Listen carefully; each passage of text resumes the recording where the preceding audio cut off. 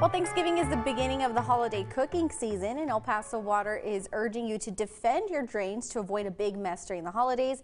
El Paso Water's Denise Barra is here with us today for today's Water Tip Wednesday. Hi, Denise. Hi, I'm glad to be here. Yes, it's the holidays, it's the season, right? But the last thing you want to worry about during holiday parties are clogged pipes or even drains. Not only can they cause a big mess, but it can also be costly. More than 80% of wastewater blockages are attributed to grease or a combination of grease and other materials. So we want to remind everyone to properly discard fats, oils, and greases, or fog as we like to call it.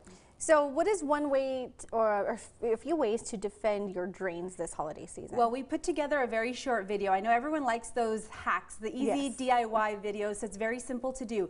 You take some foil paper and you line the drain of your sink to form a small cup, and then you pour any leftover grease or oil into the foil. You let it sit there, and once it solidifies, you can close the foil and just toss it in the trash. If you're going to be using your sink, of course, there's a lot going on in the kitchen, then you can also use a small cup and line it with foil, and that'll be just one less dish that you have to wash. All right, well, that sounds pretty easy enough. Are there any other tips that people can use during this season? Absolutely. You want to use paper towels when you wipe food, when you wipe, the dishes, the pots, the pans, and the utensils, and of course throw it in the trash.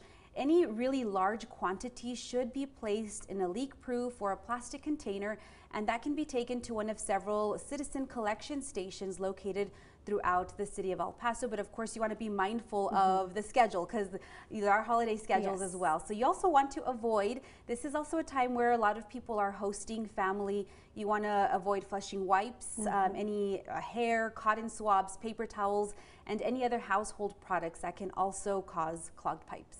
All right, well, that's good to know. Is there anything else you'd like to add?